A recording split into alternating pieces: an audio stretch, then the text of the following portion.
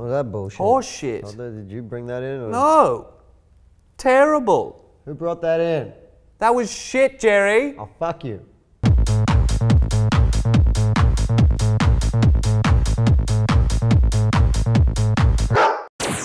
Fresh from nabbing the award for most misleading title from the film Drive, Canadian alt-pop outfit Destroyer bring us their new record, Poison Season.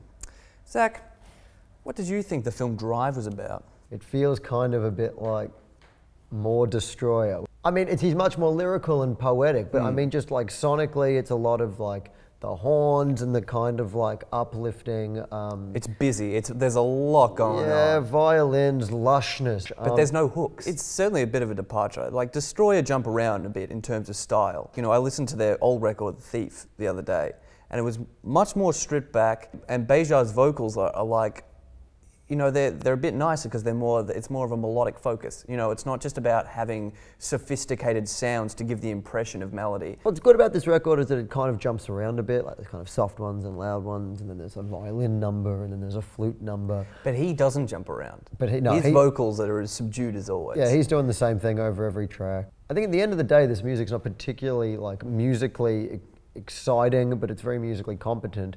And that the amount that you like this record is completely going to be based on how much you buy into his cult of personality and how interesting you find him. I'll give it 3 Zacs. I'll even give it half a gotcha. I guess you can't really give it a bad score because it is so well put together. So I'm going to give it the same. 3 Zacs, half a gotcha. For years now, people have wondered who inspired the song Angie by the Rolling Stones. Well, I don't have the answer, but I can tell you that Wild Horses was written about Sydney-based singer-songwriter Angie, and she has her new album, Free Agent. Zach, you're a free agent. Did you relate? No, I didn't to relate to this album because it's quite fuzzed out, a lot of it, and so it's hard to hear what she's singing about. But that's not a criticism of this record. I actually really quite like this record. It's a 25-minute record, which is really nice and short. Yeah. And it's better for it, and it's just kind of really like stripped back, like fuzzed out rock and roll. She's got a knack for hooks. It's a very unpretentious affair. I mean, vocally she's very, very punky, but I think like a lot of the instrumentation sort of reminded me a little bit of the rockier numbers on Angel Olsen's album last year. You know, that really nice, tasteful fuzz. I actually really like the first and last track on the album. Which are the kind of more ambient piano. Yeah, that kind of worked better for me, I think, when it really sort of, I guess, foregrounded her vocals. Quite psychedelic for how kind of pulled back it is, and for how little's going on, just that kind of natural reverb. I think it's a really nice record. 3 Zacs and half a gotcha.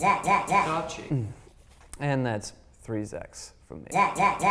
Bigfoot, the Loch Ness Monster, Pink Robots, Miley Cyrus.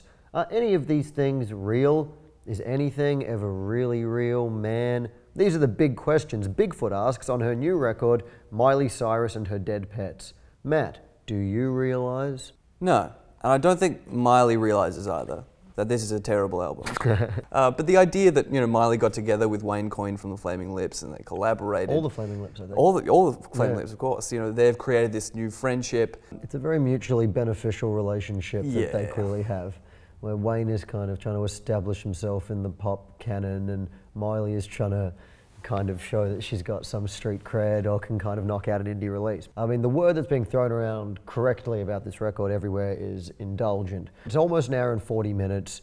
I mean, I've listened to it 3-4 times now, and it is like really hell. I mean, it's boring as fuck. For me, this record fails on every count because it fails as like all really seeing who Miley really is. Like she just sounds like the Flaming Lips, but not as good. And every single song is either about like how much she likes smoking pot, like ridiculous acid fried, like wow, the cloud's really white, like ooh. Or like people that she's like fucking or wants to fuck. And the only saving factor of it is that Dave Friedman, who engineered it, who's kind of the king of psych pop engineering, who made Tame Impala within a speaker, you know, he does a lot of the production on this. Yeah. So sometimes the production's great. But a lot of the time it's frequently sort of overwrought. It's just like these babbling, whirling synths to make it feel all spacey. In the middle, there's kind of like this decent run of these three tracks that she did with the Flaming Lips. They kind of have like, you know, that really solid Flaming Lips groove, nice fat riff or something like that. Yeah. And I didn't mind them. Good on her for doing it, and maybe the next one will be better. But I mean, this record sucked. I'm gonna give it a Zac, and I'm gonna give it a half a Gotchi. Gotchi. And I'm going to give it a Zac. Thanks for joining us on At The Music. Now, we've all heard of rap stars, but have we heard of rat stars? Next week, Matt rims a rat on At The Music. Rat stars.